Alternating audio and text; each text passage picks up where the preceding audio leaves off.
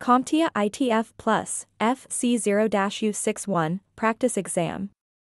Questions 166 through 170. This video is part of our practice exam video series, and is filled with questions that closely resemble the real exam. So are you prepared to test your knowledge? Great, let's begin. Question 166. Primary and foreign keys allow for which of the following in a SQL database?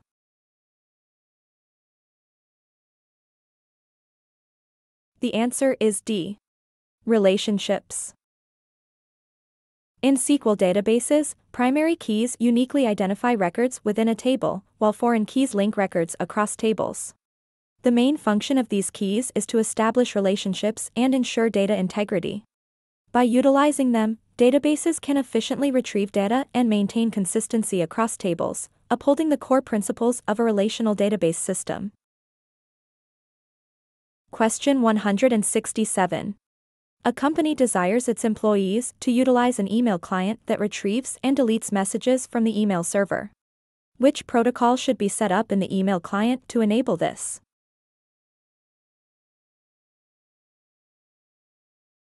The answer is A. POP3.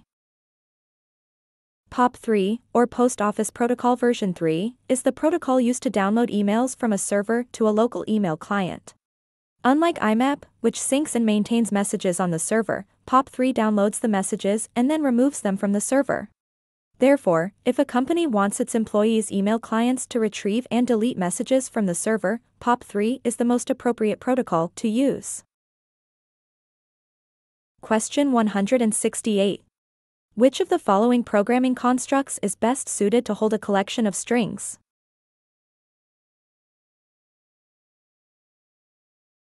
The answer is A.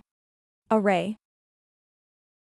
An array is a fundamental data structure that allows for the storage of multiple items, or elements, of the same data type in a contiguous block of memory. In the context of storing a collection of strings, an array provides a straightforward way to keep these strings organized in a sequential manner. Question 169. Which of the following tasks is typically performed as part of the identify the problem step of the troubleshooting process?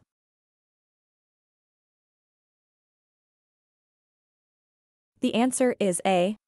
Question users.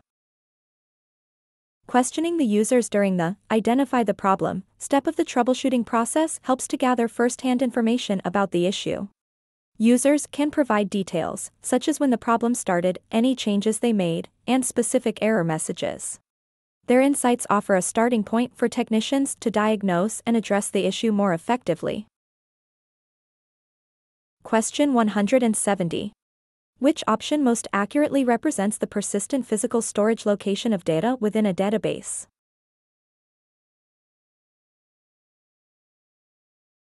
The answer is D.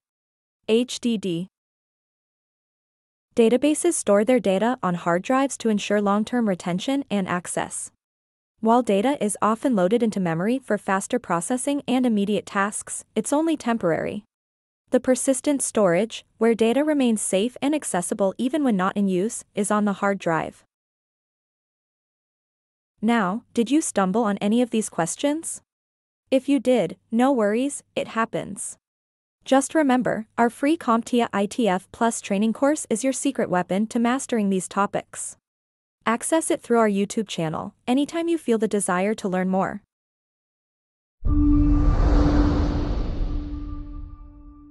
Thank you for watching. Subscribe for more great content.